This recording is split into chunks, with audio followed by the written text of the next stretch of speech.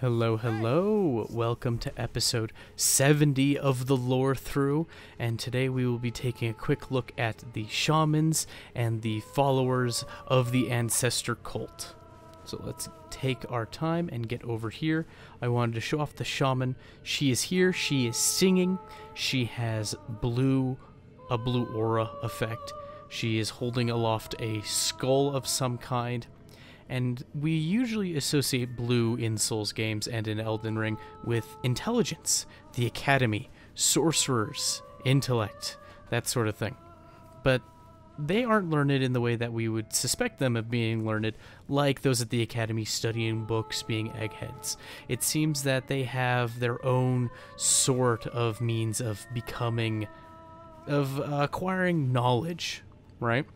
So we take a look at her. She's got these moose-like antlers with these little glowy bits on it. We'll take a closer look at the head item in just a little bit. We can see on the dwelling arrows that they do magic damage, and that's the arrow used by the ancestor follower warriors. So they do have a means of dealing with magic, right? They have a knowledge and a wisdom beyond that of the academy, not surpassing it, but parallel to it, accomplishing many of the same things through a more naturalist expression in the world, which is curious because it's completely counter to what we would suspect. We would try to treat it like a religion or a faith, right? It should be faith scaling, but no. It has to deal with their own knowledge, grounded as it is in nature. So we see this the warriors over there, right?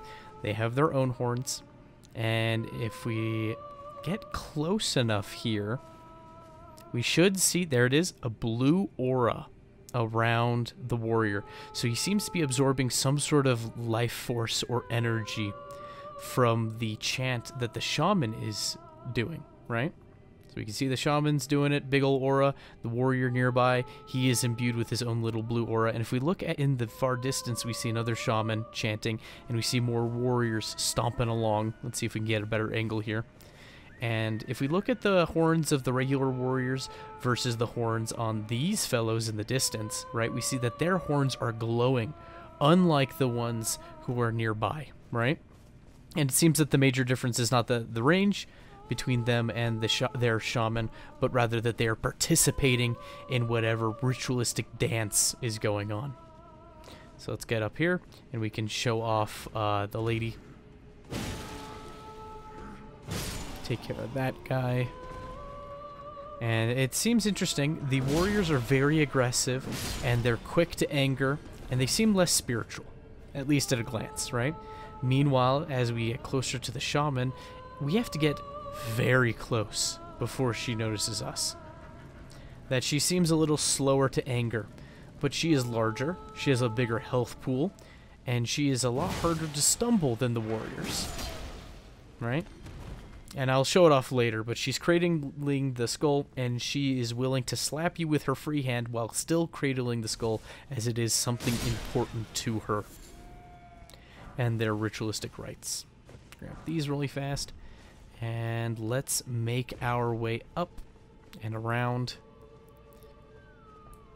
because that's the order I decided on the roadmap, so gall darn it, we're going to follow it. But getting a little closer, yep, we can see that there are many warriors around that shaman, and their horns are glowing, and they're being infused with this naturalist magic, the intelligence of common sense, which, to be fair, wizards don't seem to exert much in the realm of common sense. They're kind of doing science for science's sake, not to live in harmony with nature or some such. Still interesting to me that it is characterized by its own flavor of intelligence, as opposed to being one of the many, many cults inspired by the faith stat of this world. Let's pull out the Radon bow and give him the good old rain of arrows. Oh, it does so much damage. And you can do it from a distance. And if an enemy's running away from you, like another player, and you lock on right before they go around the corner, your lock on will linger for a couple seconds, and you can hit them around the corner. If they stand still around the corner, that is. If they keep running, they're fine. Oh, shining horned headband. Alright, so let's toy with one of these fellows for a moment. He's got the big old moose antler weapon that you can't farm off of these guys, and there's good reason for that. It is a set drop. Well, not really a set drop. You have to get it from a boss soul later on. But the horns don't seem to be fading in their potency, even though we're giving him plenty of time to lose the potency in his horns, the glow. And let's just finish him off. There we go. And sure enough, in a couple seconds, his horns fade. It's such a cute little detail. You would completely miss it unless you were paying a special attention, which we are supposed to, during this playthrough, be paying a special attention to everything. And we're going to come around the back here and keep going. And we'll continue as we are behind these ruins until we get up this cliff here by this tree, or what's left of a tree. Well, it's shaped vaguely like a tree, but it's a pillar, right? But it looks to be made of stone. That could be wood. Just a different sort of wood that I'm used to. Okay. I believe there's an item up here. There it is. Okay. But all the way up here in the ruin. So we're over here, so we traveled across, through the back, and up and around. We find a nobleman with the mottled necklace +1. Arguably your favorite item when it comes to resisting statuses, because you throw it on and it does a little bit for everything. And it's the upgrade version of the do a little bit for everything, so why not? Alright, one moment. I forgot to pull up my map when I switched everything around.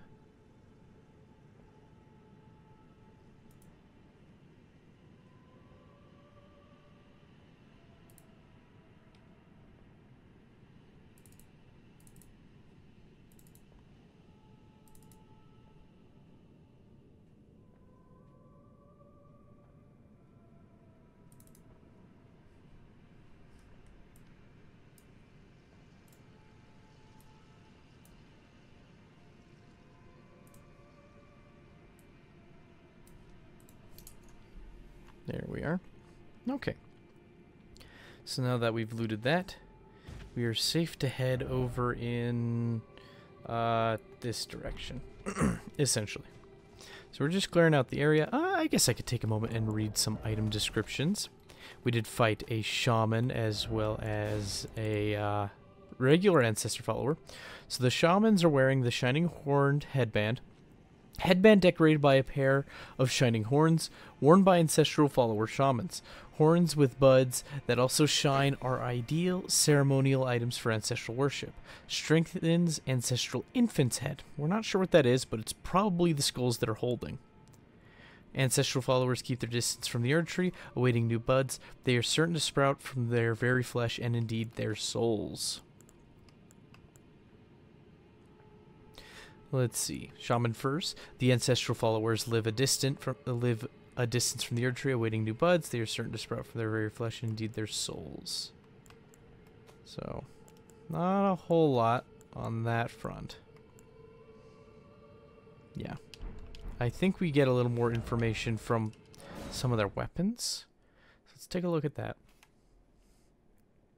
Because they are a curious culture, right? They seem old and wizened, but we will see if that holds true. So looking to weapons, they have a great hammer. So, huge thick horn carved with tree ring-like markings adapted into a bludgeoning weapon wielded by ancestral follower warriors. The ancient horn is imbued with the power of ancestral spirits. A small amount of HP is restored upon defeating an enemy. And then they also have the jawbone axe. Axe made from an herbivore's skull, weapon of the ancestral followers who disdain metal. This axe is more of a bludgeon. It forgoes a bladed edge, instead using the beast's molar teeth to buffet foes, dealing strike damage. But there's something a little odd about them eschewing metal, is that when we look at the shining horned headband in particular,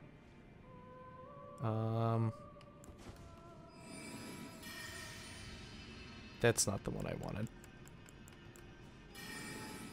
There we go. I wanted the lighting.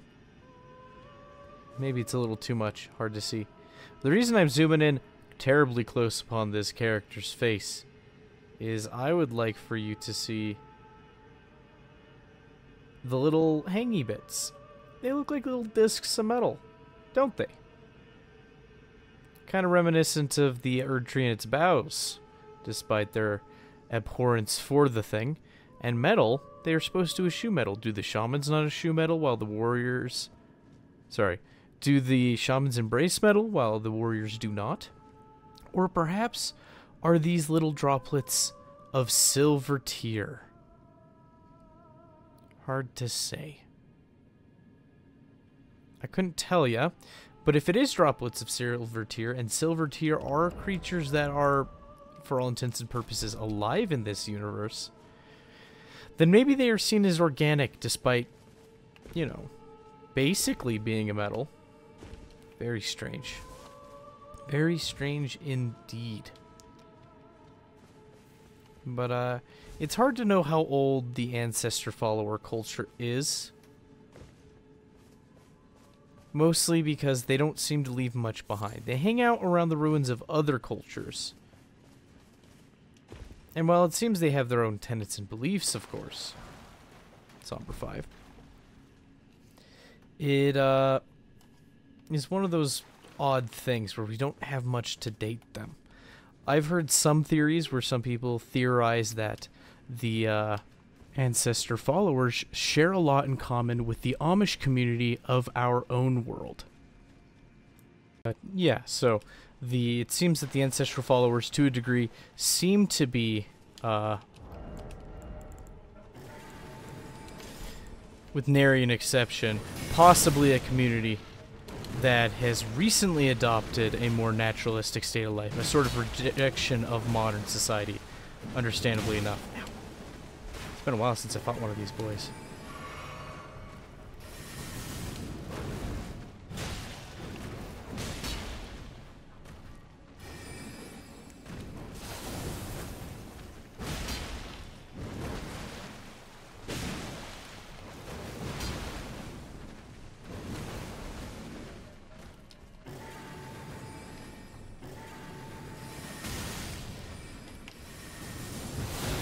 Shucks.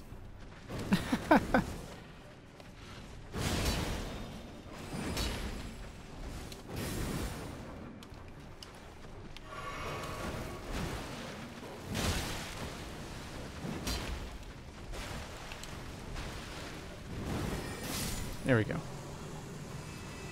But yeah, Red Wolf of Radigan, now a regular enemy out in the world. Stop off. We find another brazier back here. And we'll probably grab a weapon that's a little better at chasing. I guess the poison's not going to do much against them, huh? Use the halberd.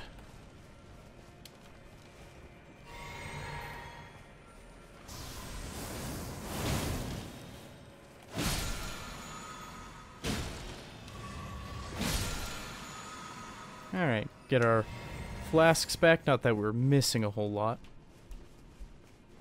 Okay. Next up on the docket, if we can get through this episode without more interruptions. I keep having noise issues in the area, which is a shame, because I'd like to record and not be just grating on the audience for any particular reason. Alright, so I believe we need a loot over here. There is a beetle. I actually want to show off this ash of war. There's a couple more ashes of war I need to show off. Enchanted shot. Easily overlooked. Could be a very good addition to your build. We will see.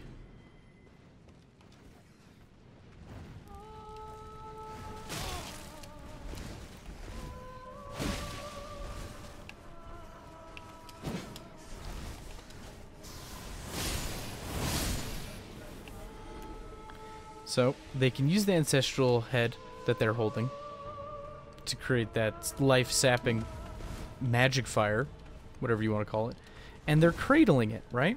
They're bigger, they're tougher, they're harder to stumble than the warriors, but they don't seem nearly as prone to violence. Now, they're still going to defend themselves, right?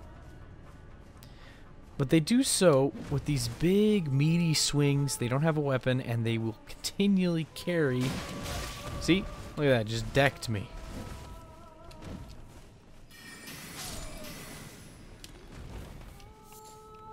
Nascent butterfly. Didn't know they carried those.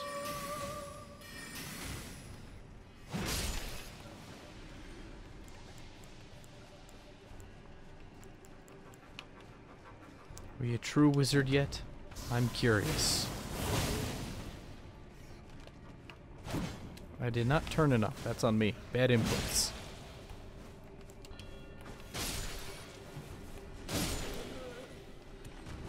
Alright. So we have Enchanted Shot, which I do want to stick on this bow. We're going to go to this little side area and then put it on and see how it performs. Because I'm pretty certain I've used Mighty Shot before, which is just kind of like a charged shot for the bow. Flies pretty fast, does decent damage. If you hit somebody, they'll notice. They'll notice. It's not a tickle by any means. It's a good way to get damage out of a bow. Bows are kind of negligible in PvP in a lot of situations unless you're using barrage at a medium range with a status like sleep arrows. People do it, and those people are usually annoying because they always couple it with a light roll. So you know they're the scum of the earth. There's not much in this game that I turn my nose up at in terms of what mechanics you can use in PvP. But light roll's probably the one, if I were to say. Simply because it's faster than sprinting and you can't chase them. And it just turns any conflict into a bore. Oh, it has stumble, it seems.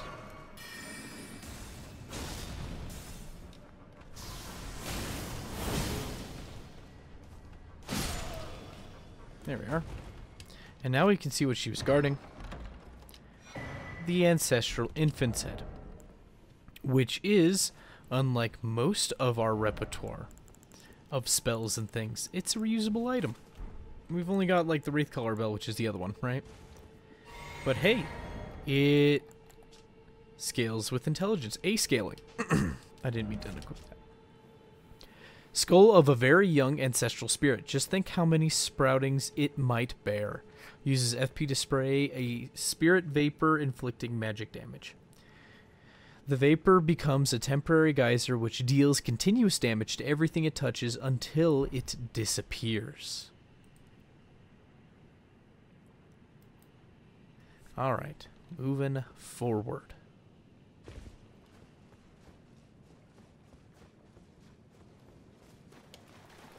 Check on one thing while I'm thinking about it. Okay, good. Excuse me. I had a little bit of OBS trouble this morning while I was recording, which was kind of funny. For some reason, one of the audio channels that I designated died outright. Just, it won't record a darn thing. And I had a hotkey to mute it. To mute the voice audio channel, should I need to clear my throat or something during the recording, and to do so quietly without having to do extensive editing after the fact. Kind of like editing on the go. And for some reason OBS broke, and I don't know enough about the program, it seems, because I can't, like, I can see the bar for that audio channel, but it doesn't light up when I speak, because it's meant to capture my voice. And I can still mute it, which is weird enough, but I can't find any of the settings to delete it, because it seems that I need to create a new audio channel just to get everything going. So very odd. OBS had an update, and, yeah, I can't find a certain aspect of it anymore. Alright. I remember now. I think we've lit up almost all the braziers. I'm gonna get on Torrent and we're gonna go look. Because we got the one back here. Fairly certain we lit it up. Yeah, we got that one. We got the one behind the tree. I'm fairly certain we got the one by... Well, maybe we didn't get grab this one. Maybe I was too busy fighting stuff. No, actually, there it is. Look at that arrow right through my neck. Ooh. There we go.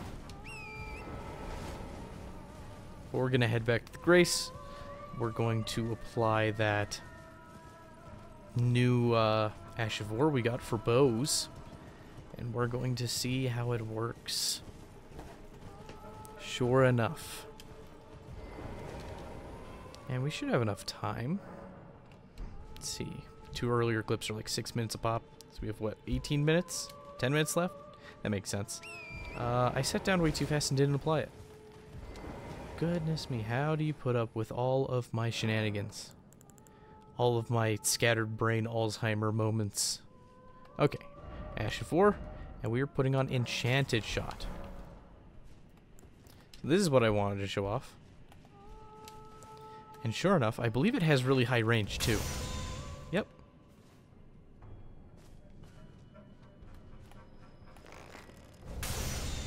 And it might be a little hard to see for enemies that are running straight at me. But it curves normally. Interesting how if we hit her, everyone else in the area responds. See, normal arrows, they kind of have a set track. But Enchanted, it curves. Very good while she's backtracking along the path, actually. And it's not too expensive. I think this should be a kit I should try out in PvP when somebody's running. Because honestly, it's a homing bolt. And this is, I don't know if there's lore behind it. I'll take a look. Let's see. Archery skill that enlivens the arrow with which, with spiritual essence. The resulting shot will fly faster. This guy's smacking me.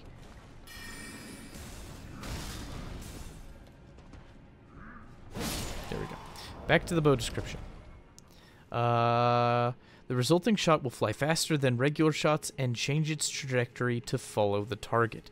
Imbues arrow fired with magic damage. Reveals its true worth when used with magic-infused arrows. And sure enough, we were hitting for a good amount at a good range, too.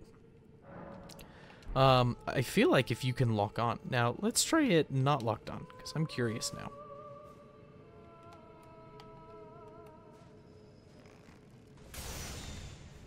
Huh. It still kind of arcs like a normal arrow.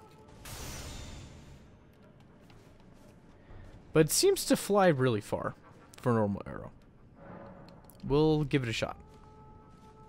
We will shoot a regular style arrow, not a charged one.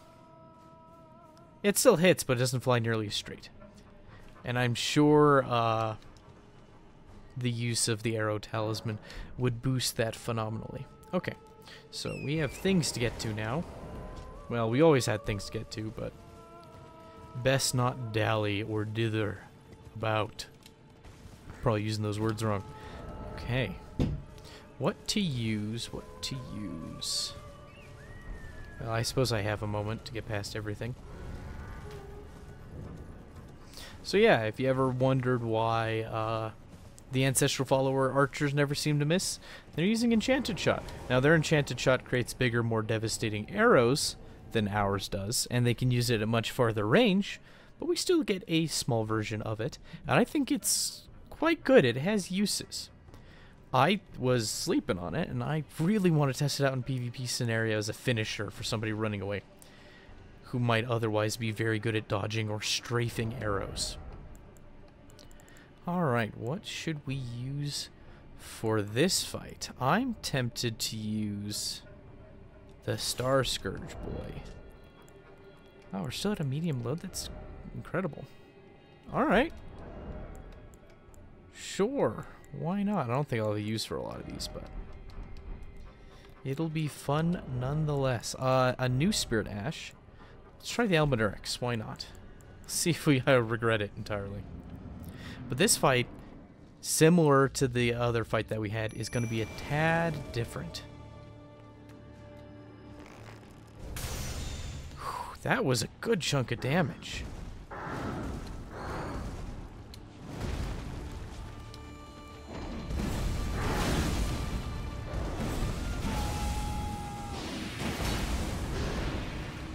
Now he's going to spray that gas all over the place. The Albanurix not too smart. But see how he collapsed? He pops up over there. He seems to pop out of something. Like a cartoonish growing effect out of a... Like he's being pushed through a hole that he's too small for. And he just stretches because he's cartoonish.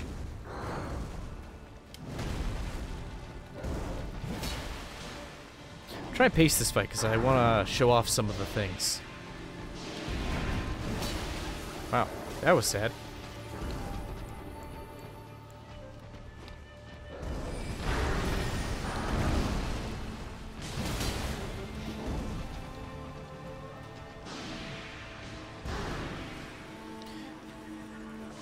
Spray his magic thereabouts.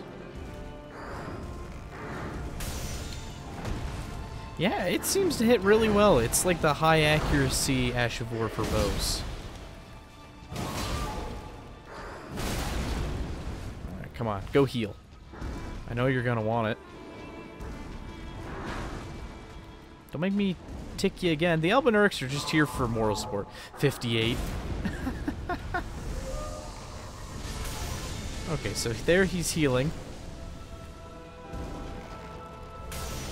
But he seems to have two methods. Or he has a teleport and a heal.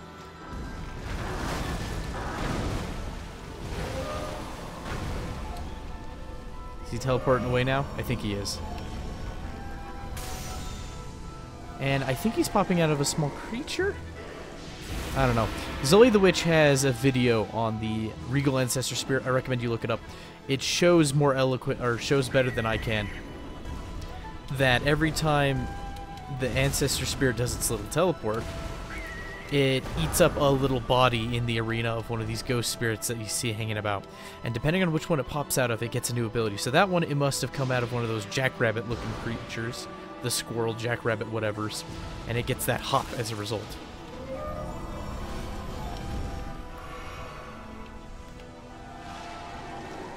Yeah, it looks like it pops out of one. I wasn't very close to it. And I think that was a ram noise. So I'm curious if it'll do a ram attack if given enough time. A charging attack. Maybe it was a boar. Maybe it used a boar, actually. Because it gets different attacks depending on which one it absorbs. Whew. Okay. So, neat fight. I really like it. The music is wonderful.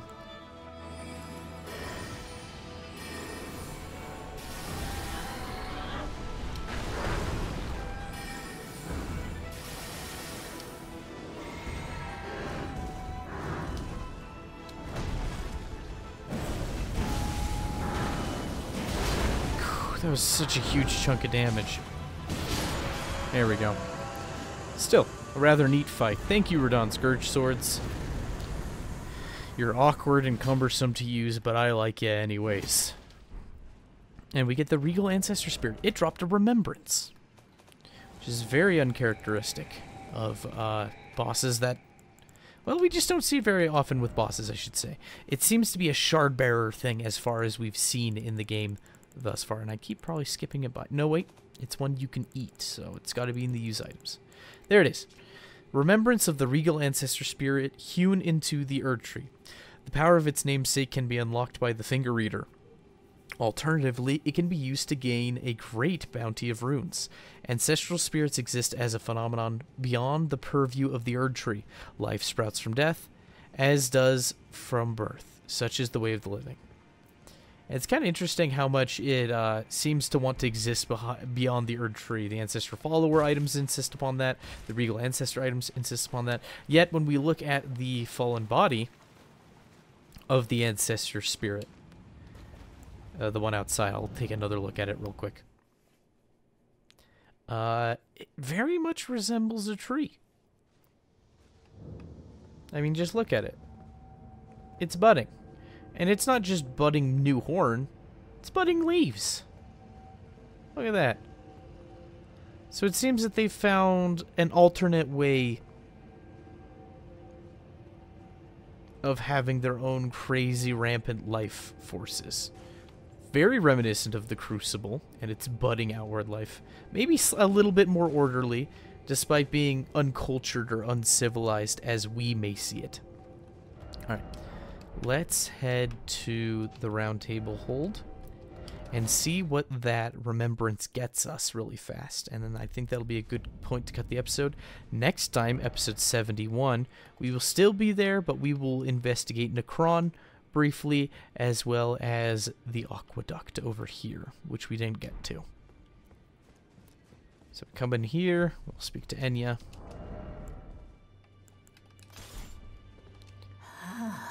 And receive power from remembrance. So now we can see that we can get the Winged Greathorn, which is, I believe, primarily a strength weapon, but I think its quality as well. I think its dex goes up a good amount as well. And then the Ancestral Spirit's Horn. Winged Greathorn. Distinctive horn suffused with the power of ancestral spirits. This large wing-shaped specimen is wielded as a weapon of spirit worship. In the ancestral spirit worshipping faith, these are considered envoys' wings, made to reap the lives of beings which experience no sprouting. So I guess to them it's like a scythe for a grim reaper. And then we have the Ancestral Spirit Horn. A number of new growths bud from the antler-like horns of the fallen king, each glowing with light. Thus does new life grow from death, and from death one obtains power. So this item restores your mana upon defeating enemies. You get like 3 or 4 points. It's not a whole lot, but it adds up, especially over an area, right? If you combine this with the Sacrificial Axe that we got earlier on your hip, you'll be getting like 7 mana per kill, which is quite noticeable. There's another weapon that does it as well, so you could, in theory, combine all 3, but you'd have a very interesting build. But still, it's a very good item. I like this a lot. I use it when doing PvE with friends of mine, just to keep my mana pools up. Because when you have it, and you're constantly getting mana from everything you're killing, even in small amounts, you can afford to blow your abilities more often without wasting flasks, and you can save the flasks for your invaders. In fact, I'm going to pick that up right now. Now go forth. Let the words of the fingers guide you. All right. Well, thank you for joining me today for episode 70. We'll get back to it next time for episode 71, and hopefully I'll have my OBS issues sorted.